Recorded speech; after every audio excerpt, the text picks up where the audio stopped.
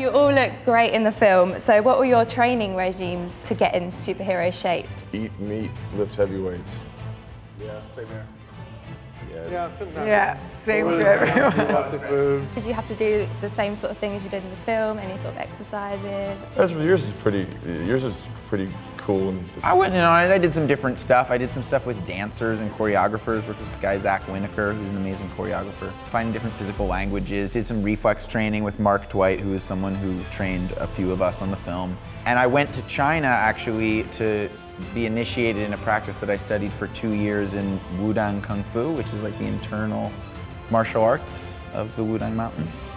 That was cool. So have you got any top tips for anyone wanting to get to your level of fitness? It's possible. You only need to know that it's possible, and it takes dedication. Mostly diet. Yeah, diet is maybe And a really good 95%. trainer. Yeah.